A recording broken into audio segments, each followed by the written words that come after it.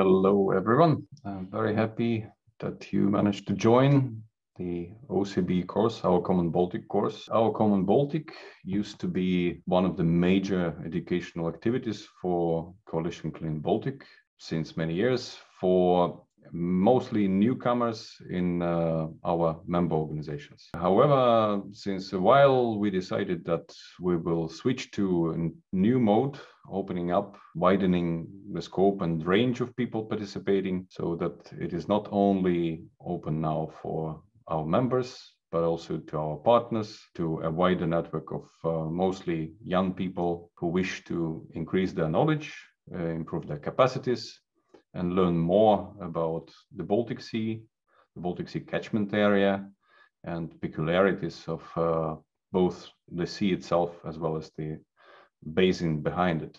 Right now, also, I wanted to share with you a couple of words about CCB. I will just use 3 slides to tell you about what Coalition Clean Baltic is and what we are working with. So Coalition Clean Baltic, as you see from this slide, has turned 2 years ago 30 years. It was established in 1990 by a number of environmental NGOs, mostly from the western side of the Baltic Sea, with a twofold idea and task.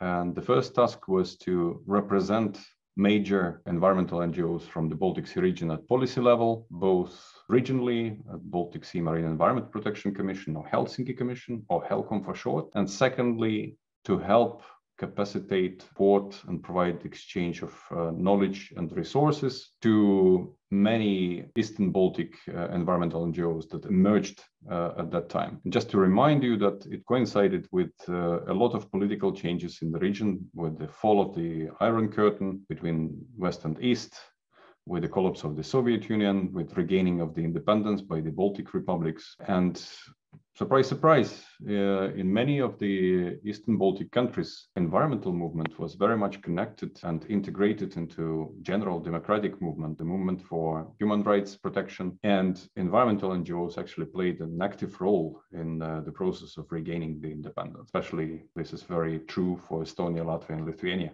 With these twofold tasks, CCB has continued to work since 1990. It was on its ups and downs since then. Currently, at this stage, we are 26 member organizations and observers joined together in a network. CCB, by that, represents 11 countries of the Baltic Sea catchment. You see the logotypes of those member organizations and observers on top of this slide. You can recognize, I'm quite sure, several of the logos from this slide. So we have big and small organizations, plenty of small, especially on the eastern side, but we also have a lot of partners, helping hands, and individual experts who are connected also to CCB network. On the bottom of this slide, you can also see the major sources of our funding. As a non-profit organization, we are funded by grants, and those are coming from various funding and donor institutions, including European Commission, Nordic Council of Ministers, including Swedish national agencies like, for example, the Swedish International Development Cooperation Agency, or Swedish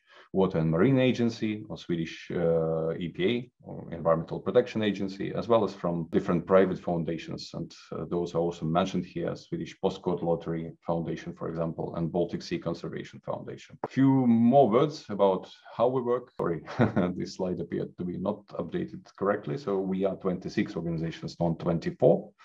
And what we proudly also mentioned, that we represent approximately 1 million people behind us, residents of those 11 Baltic Sea countries, that through CCB are able to advocate for protection of the environment of the Baltic Sea area. They are able to advocate through CCB at both EU and HELCOM level. We are doing coordinated actions and field work across the whole region with many organizations in one project, or just few organizations. And just out of the examples of the work that we are carrying jointly is a lot of actions related, for example, to plastic pollution or protection of threatened species. We're also doing a lot of awareness raising and capacity building through educational activities, and our Common Baltic course is one of examples of such educational and awareness raising. Currently, we are working actually not on 7 working areas, and again, apologies for that. Right now, we are concentrating on 4 major areas, and those would be eutrophication, hazardous substances, biodiversity, and maritime activities.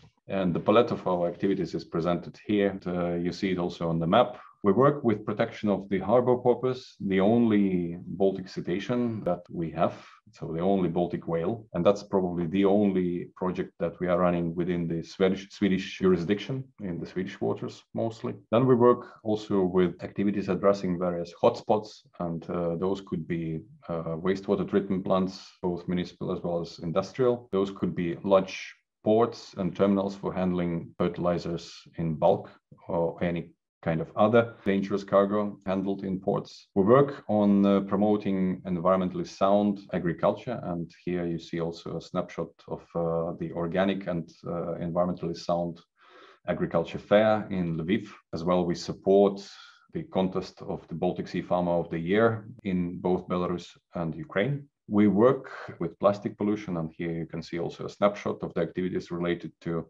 monitoring and reducing inputs of microplastics to the Baltic Sea. We work with saving and protecting habitats of threatened species, and there you see also a snapshot with a person standing in front of a salmon creek, where in Belarus there are a number of spawning grounds being protected and being restored. Within the last years, we are working also a lot on climate adaptation, particularly addressing flood risks into river basin management plans and flood risks management plans, various national and European legislation. We work and advocate for safe handling of large infrastructure projects, being a watchdog against violations of international environmental law, including environmental impact assessment. Here is an example of the project that was supported in Belarus that was addressing so-called E40, Inland Navigation Way. And we work also with integration of gender and social diversity issues into our work. And here you see the snapshot of activities in one of the protected areas where we are supporting introduction of accessible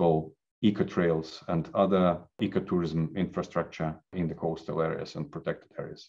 Well, I think that is enough for the introduction, and we will continue with the program.